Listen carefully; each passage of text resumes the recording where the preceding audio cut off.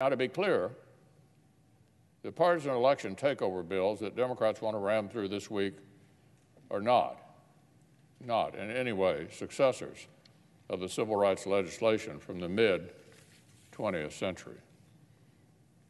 It has been, is today, and will remain illegal to discriminate against voters anywhere in America because of their race, period.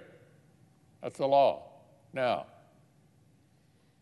targeting Americans' online speech and sending government money to political campaigns is not about civil rights. It's about tilting the playing field.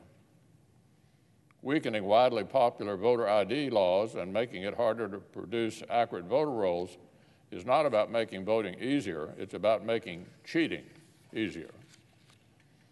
Changing the law so that our partisan attorney general can rewrite voting laws without even having to win in court is not about promoting justice. It's about short-circuiting justice. This is about one party wanting the power to unilaterally rewrite the rule book of American elections. Now, interestingly, the Biden administration staff have gone out of their way lately to highlight my long, strong record on real civil rights and real voting rights. The President's secretary explained that I have, quote, a pretty strong record of supporting voting rights. She's right about that. And that's exactly why I have no patience, none, for the unrelated partisan takeover that some Democrats are trying to rebrand with that banner. The Democratic leader argues that his proposed elections takeover and his efforts to break the Senate are last resorts because of new state laws that passed in 2021.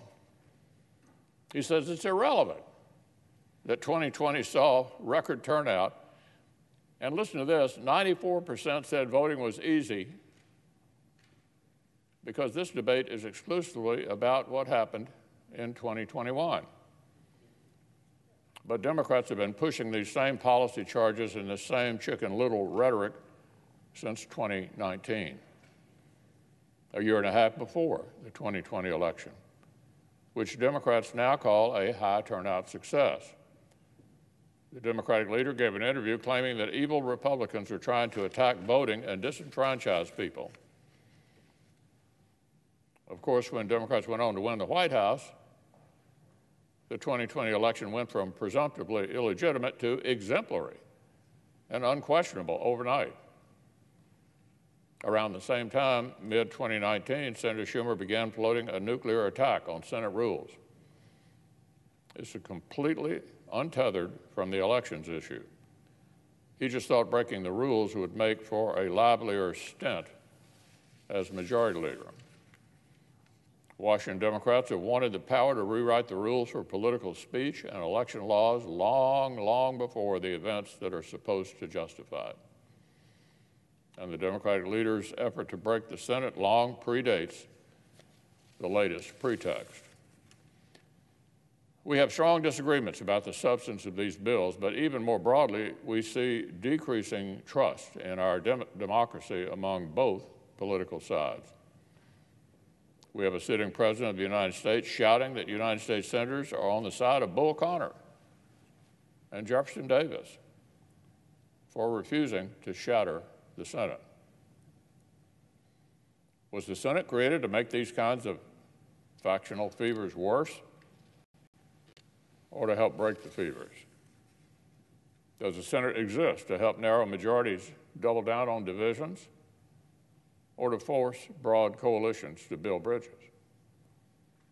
This fake hysteria does not prove the Senate is obsolete. It proves the Senate is as necessary as ever. Republicans have supported this limitation on the majority's power, both when we've been in the minority, which these rules protect, and when we've been the majority, which they inconvenience. And last week, some of our colleagues across the aisle reconfirmed they have the courage and the principle to keep their word and to protect the institution as well. But too many of our colleagues across the aisle still want to respond to a 50-50 Senate with a rule-breaking power grab. Voting to break this institution will not be a free vote or a harmless action, even if their effort fails. An unprincipled attempt at grabbing power is not harmless just because it fails. Voting to break the Senate is not cost-free just because a bipartisan majority of your colleagues have the wisdom to stop you. It's amazing that our colleagues are this enthralled to radical activists. We have inflation,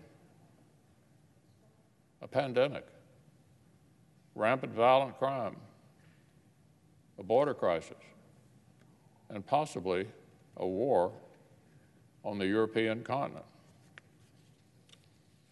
But rather than work on any of that, Senate Democrats want to mar their own legacies with a reckless procedural vote they know will fail. A faction this desperate for unlimited short-term power is a faction that must be denied it.